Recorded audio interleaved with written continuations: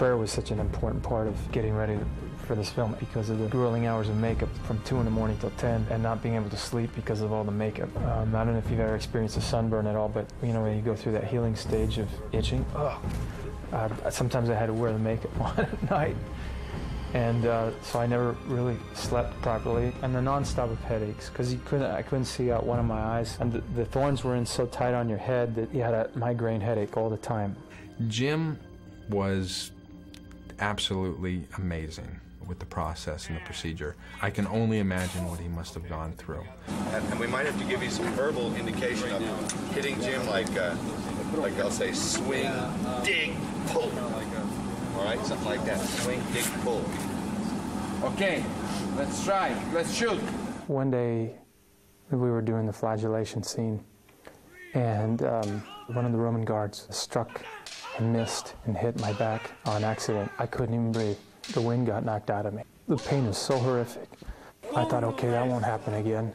And we went on, and he missed, and I ripped my hands out of the chains, ripped them out, and screamed. And I had this huge welt mark that, I mean, full-on scourge right on my back. And basically they took that and said, oh, okay, well, let's just match this, and they based it off that scourge.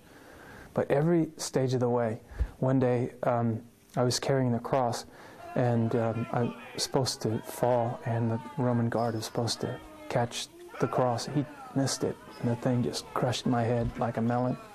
Blood coming out of my mouth. Part of it is the fake blood, but part of it's the real blood, because it took like a month to heal. It was like someone held off and punched you, and your teeth just cut up against your gums.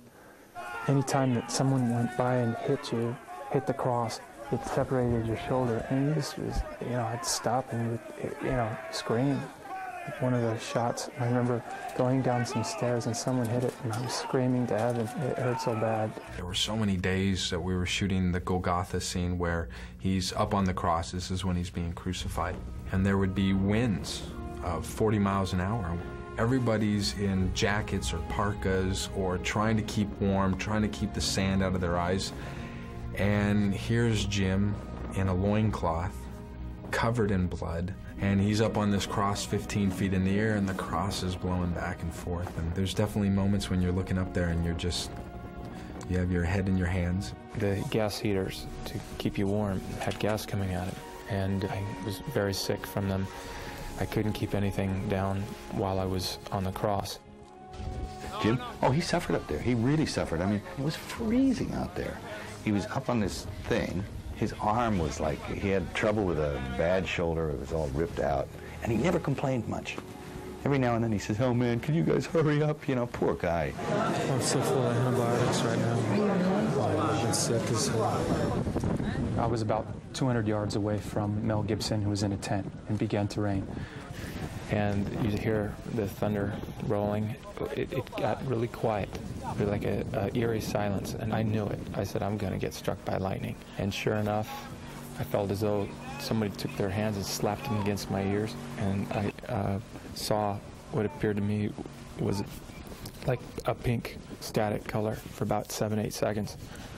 But the moment it hit, I heard people scream, and a couple guys before me grabbed the ground.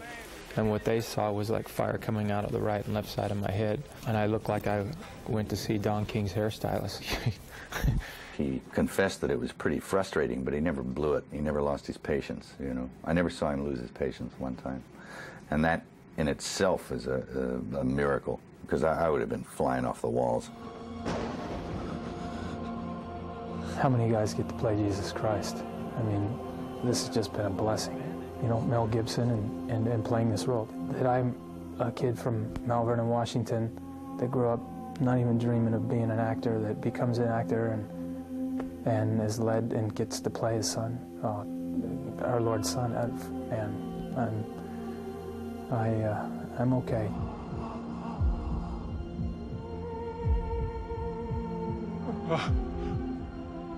Yeah, Dad.